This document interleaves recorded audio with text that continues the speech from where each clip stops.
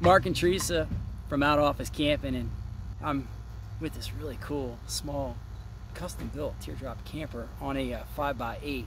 Now we're waiting for Jeff. I don't know where he is. He's like out and about. Oh, wait, here he comes right now. Hold on, let's get him. Hey, Jeff. I'm glad you can make it, man. Everybody's wondering when you're going to show up. Yeah. So tell me, what do we got going on here? Oh, we got a 5x8 DIY teardrop trailer that I built. Awesome. Can you, we're outside here, obviously. I love to see everything you've done. So, yeah. So it's basically framed up, 2x3 framing on the outside. I used zip sheathing on the bottom side of the camper as well as at the bottom section here. And just regular plywood up, wrapped in metal roofing. Got metal roofing on top. It's just a Lowe's trailer. I actually used it for lawn care for a number of years and wasn't using it anymore, so I decided to repurpose it and build a teardrop trailer. I actually saw one along the road and thought it was pretty cool, and started getting into researching what other people were doing in DIY camper builds, and just started to come up with my own plans, and this is kind of what I came up with. So now I have to ask before we get too far into this, and most viewers would not notice this, but I noticed it because I have the same trailer. Did you switch the axle around? I did. In fact, when I first built it, the axle was a little higher, so it wasn't swapped quite yet, but I actually noticed on the other side that my my tire was actually hitting my fenders, and that's a solution I came up with to give it a little bit more travel, was to swap the axle on the bottom side.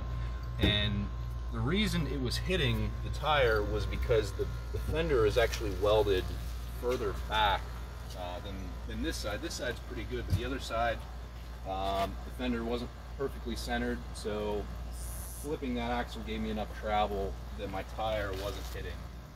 Plus it gives you, since you have the Toyota Tucmoma, it gives you a lot more off-road, ability with clearance, which is really nice to see. Also, I haven't taken this off-road or any serious like trails or anything, but that could be an option, I think.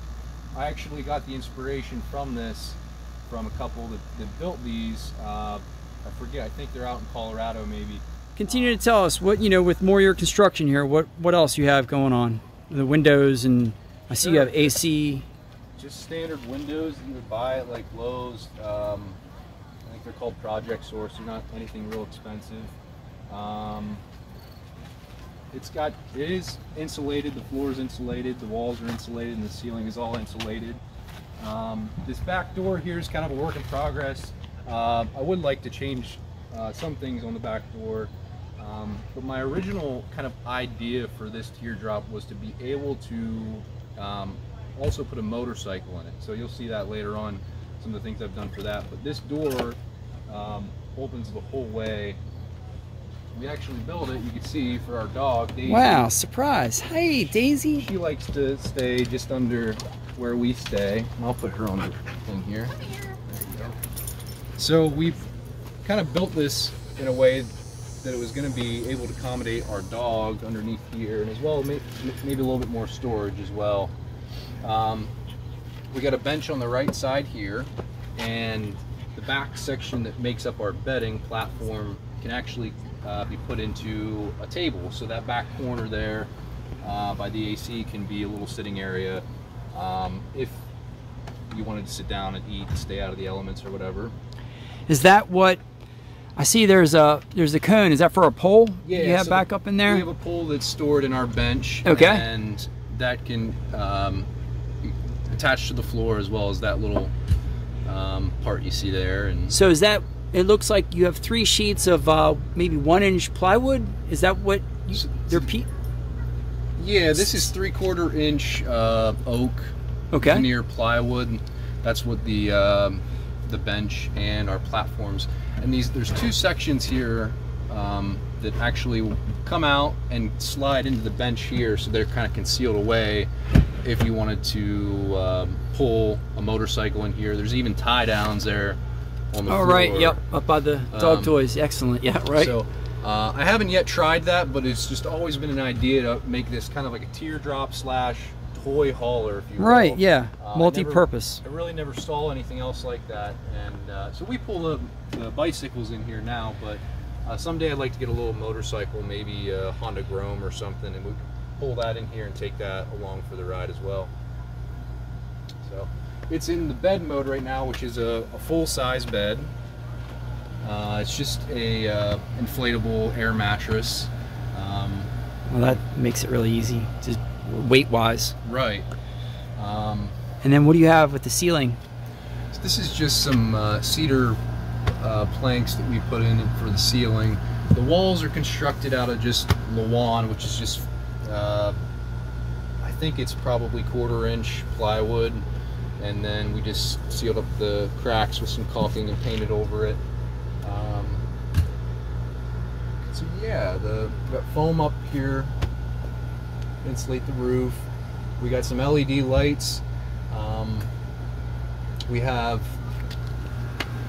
75 watts of solar on the roof, and a deep cycle battery, marine battery, and we have it wired so there's 2 separate circuits, one for the lights and one for the air conditioner.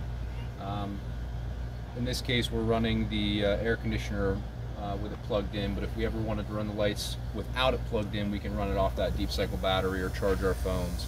Right. Or even my one-wheel little scooter if we wanted to, which is nice. Well, it's really cool, the colors. I really like how you've kind of done like a cream on the walls, and you have the framed out, windows, and then also the ceiling. It feels very much like a cottage. And then the LED lights coming down really give it a really nice, it just makes it feel very spacious, actually. Well, it's just amazing how much room is in there with that ceiling and stuff. So one of the tips that I learned when I was building this that I actually used is using lighter color walls and darker floor and ceilings makes the space feel a little bigger. So even though we have such a small amount of square footage to work with, that's a little tip that you can use to make it feel a little bit more open. And what did you do with the floors? Is that just a vinyl flooring, or? It's just a snap-in engineered flooring that you would see in most modern homes nowadays. What's really cool about this project is the reason I wanted to build my own teardrop trailer is because obviously the cost of some of the ones you would buy from like an RV lot are very expensive. They were out of my budget, and I just thought to myself, I could build something with cheap materials that I could find at discount places. So the flooring came from a discount store, so I bought that fairly cheaply. A lot of the lumber that I used to build this was just stuff I had sitting around. I work in construction. My father also works in construction, so we were recycling materials that were torn out of old jobs to actually make this. I would say the framing, I think 100% of the framing is recycled. I had to buy the plywood for the project, but all the framing was all recycled wood, which is really cool. And of course I had to buy the metal roofing, but I really learned while I was building this to become resourceful and to try to find things that were cheap and inexpensive or things I already had. So that was kind of like, this cedar was another project that we were building a cedar entry for a home, and it was scrap left over that I just cut down and planed, and that's why our windows are trimmed out in the nice cedar. So now with your AC unit, what is this, a regular house unit? Yeah, in fact that was another way I actually found that. Someone was going to throw it away. It was a little dirty. I cleaned it up, and it's just a 5,000 BTU home air conditioner that I found. So yep, that's the story with that. So most of the stuff you've repurposed or recycled from other projects.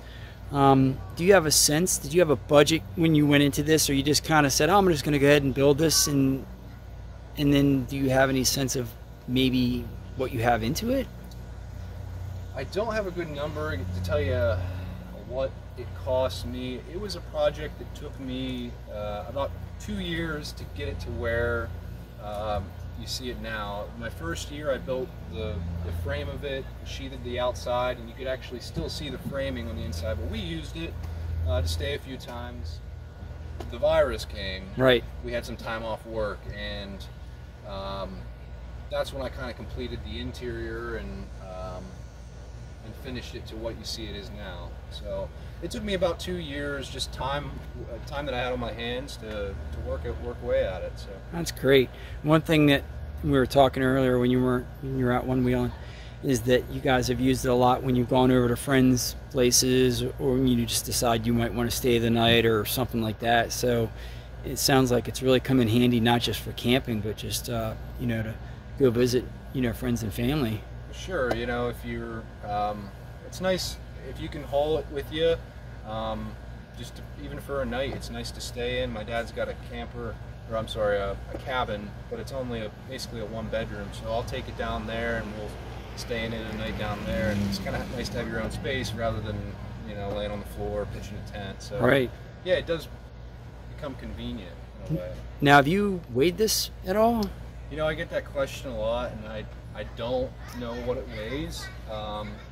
I can tell you it tows nicely behind a Tacoma, which is just a mid-sized truck, but well, I know the trailer's rated for 1,000 because I have the same trailer, and that's with the tailgate, which is probably at least 100 or so pounds. So you've removed that, so that's added some, you know, allowed you to have some more weight, and you used a lot of really simple materials that aren't bulky. So you have a guesstimate? Well, I think the trailer, correct me if I'm wrong, it's around 300 pounds, right? I believe you're correct, yes. Yeah, so the dry weight of the trailer is 300 pounds.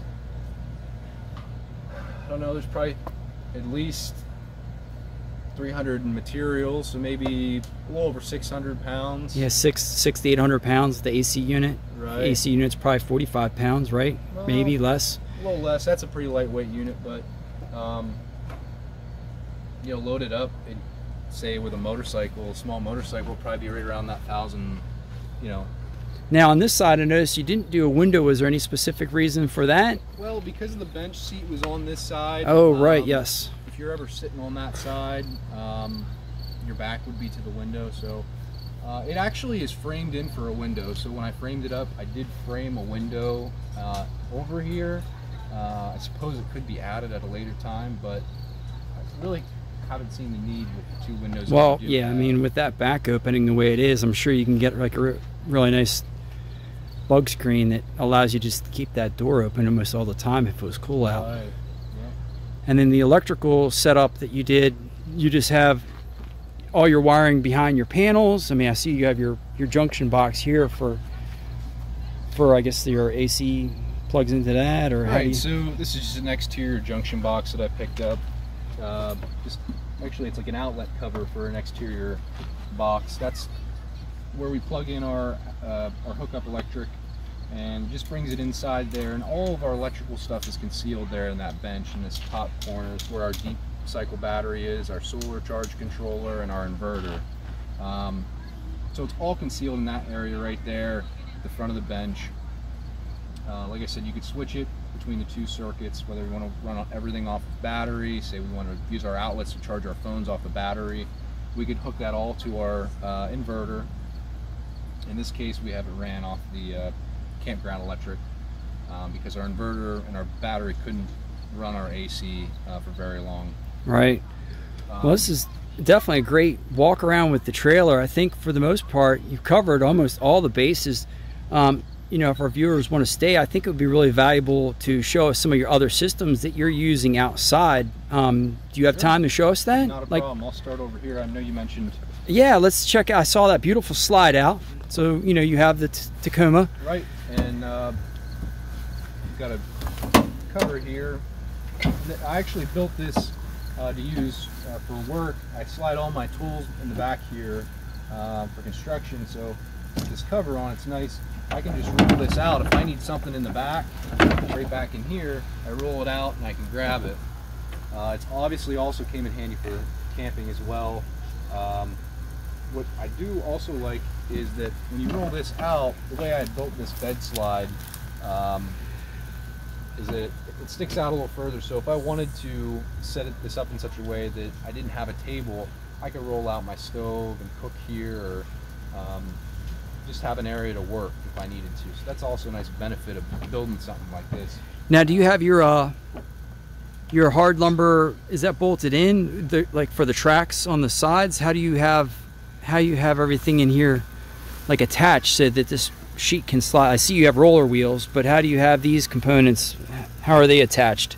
So the way those are attached are through the truck bed. Okay. And I have 2 bolts right here in the fenders that bolt those rails on both sides. Okay. Just to this bed, and this is a composite bed. That's what the Tucmomas have. Nice. But you could easily do that with a metal bed as well. I actually got the idea from another coworker of mine that had built his own bed slide, and I thought, you know, that's pretty neat. Yeah, the roller wheels, I was looking at that for one of our slide outs, and just a very simple solution, and you can get, golly, a bunch of wheels for next to nothing. Yeah, I mean, the wheels were fairly inexpensive. I mean, the sheet of plywood costs more than anything. Right. Yeah, nowadays it seems that way. But, yeah, so that's a great slide out for the whole back of the bed. And what about your, you know, I noticed you have the, you guys have the hammock and the easy up and stuff like that, the cooktop. Can you show us some of your other systems that you have? Sure. Excellent. So we always bring our camping stove, and also we like to grill a lot, so I brought a grill. One thing that's pretty cool that we've got a lot of value out of is a little Bluetooth speaker. It charges via solar, and you can charge your phone from it. You can also charge it from the wall outlet. It's got a light and a little red SOS light as well. We like listening to music, so that's definitely something we always like to bring and we really enjoy. This is by Renogy. Yeah, I saw it had the Renogy. You know, I didn't know if they were the ones that made the solar panel and it was somebody else or what, but that's a Renogy radio. Yeah. That's really, it's just amazing what's out there. Yeah, and it's really great sound, and we have another one of these that we just set outside, and it always just charges off of solar.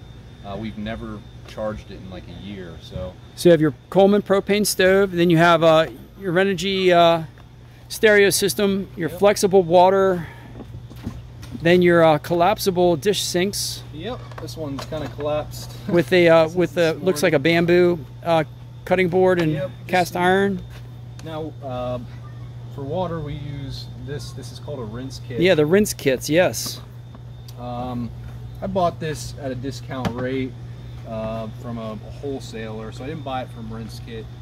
It's been pretty good to us. The hose leaks a little bit, as you might be able to see. Right. But and also the tank actually cracked on us. We actually had to pull the tank out and fix it. So like I said, I bought it from a wholesaler discount, but it still works all right and holds a water charge, and we get a lot of value out of it. It's great for doing dishes, and if you ever need to rinse off your feet or anything, being at the beach, you know, your feet get sandy and stuff, definitely comes in handy for things like that as well. And then this is a traditional grill. Yep. Which I heard was a roadside rescue. It sure was. I found this. I live in a college town, and when college kids move out, they just throw things along the road, whether they can't take it home or what it is. But we ended up picking this up, sitting along the road. We cleaned it up, and we've gotten a lot of use out of it as well. We like to bring it camping. And then cooler system, you're just using traditional ice coolers? Yep, we just have an igloo cooler over here and a Coleman cooler over there, one for drinks, one for food. It's easy up. I got from a friend. Shout out to Mac if you're watching this. He actually hooked me up with this. This is the second year we've been using it, and it's been great. It's just a Ozark Trail easy up, so thank you, Mac. Camping chairs. You got the rocking chair there. Yeah, it's called a pod rocker. It's pretty nice. That looks very comfortable. Yep. Well, I really appreciate you taking the time to show us, you know, your systems and everything you've done. Would you say, you know, obviously you're in construction, and this might not be a fair question to ask you, but would you say two specific questions? One, you know, what did you learn from doing the build, and two, is there like a specific tool that you found the most handy with this build out? Well, one thing that I did learn was that it was really cool to build something that fit my needs. Right. Like, you know, it took me some time after I had decided, okay, it's something I was going to do. I had some time to think about what did I need, how did I need to build it so it could be good for me and our situation and what we wanted to do with Your it. lifestyle. Right. So that's one takeaway that I have. As far as tools, Yeah, construction, asking a construction guy like what's a good tool to have, that's probably really a bad question. But you know, for this, if like say somebody was just starting out and they didn't have any tools, what would be maybe the first tool that you would encourage them to maybe invest in for like a custom build with wood? if you don't have a set of basic tools, I would just buy like a, you know, I just have a really nice set of DeWalt tools that come with a circular saw, a drill, an impact driver, a sawzall. You really don't need that that many, you know, high-tech tools like I use on a maybe daily basis on a construction site. Just some basic tools can really get you started in building something like this. And And I think you covered it. You know, like you said, that lineup, you really can't go wrong, because a lot of times people think they have to have like a table saw in order to cut a large sheet of plywood, but the reality is they can have just a regular, you know, circular saw with a track, which you can either make your own track with just a piece of metal, or you can buy a track, or you can use a piece of wood and you can just run it, you know, down and take a large sheet of plywood and make it smaller. Sure. And then, you know, having the impact is lightweight, makes it easy just to be able to put a couple screws in. The drill is good for doing all your drilling. And then the last thing was the reciprocating saw. Is that what that was? Yep. Yep. So, well, excellent. Well, thank you again. I really appreciate it. Are there any upgrades that you plan on doing that's like next on the wish list? Yeah, we'd like to refine the back door on this camper. It does make the camper kind of sag a little bit because all your weight's on one side. Right. I don't know if I can overcome that. It's not really a big deal, but I keep thinking about redoing the back door in a different way. And what's kind of neat about something that you build yourself and you know how it goes together is you can kind of always go back and try to refine something that isn't quite right, because you put it together, you can take it apart and change it if you like. So it's another thing. Think about if you want to do something yourself. You see yourselves doing another build like this at some point? I think about it. I would really like to do maybe a van someday, or maybe even just a larger camper, I think, probably, but we'll see. All right. Well, thank you again. Yeah, thanks. Take care. Yep.